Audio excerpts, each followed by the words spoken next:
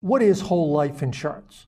Whole life insurance is life insurance, but it's more. Let me give you an example. If I buy whole life, and let's assume I buy a $100,000 policy. If I die, it pays $100,000 to my beneficiary, presumably my wife Nancy. But in addition, it has a cash value account. It is forcing me to build up a savings account. And with this savings account, the money grows every year. I can borrow against it.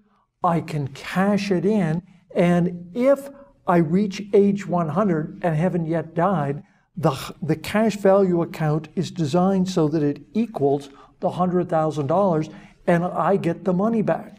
So whole life is really two things. It's life insurance, and so we say that is the death benefit, but whole life also has a living benefit.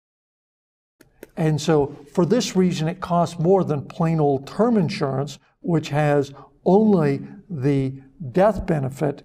But with the cash value account, I can borrow against it, I can cash it in at any time. And what a whole lot of folks do is they'll buy life insurance, they'll build up that cash value account with whole life, and then when they reach age 65 or so, they'll flip it around, cash it in, and buy an annuity that will pay so much for the rest of their life. But if you're taking the insurance licensing exam, key things you need to know for the test are whole life has a death benefit, whole life has a living benefit, and whole life typically only insures you to age 100. At age 100, you no longer have the life insurance, but you are cashing in the cash value account. Hope that helps.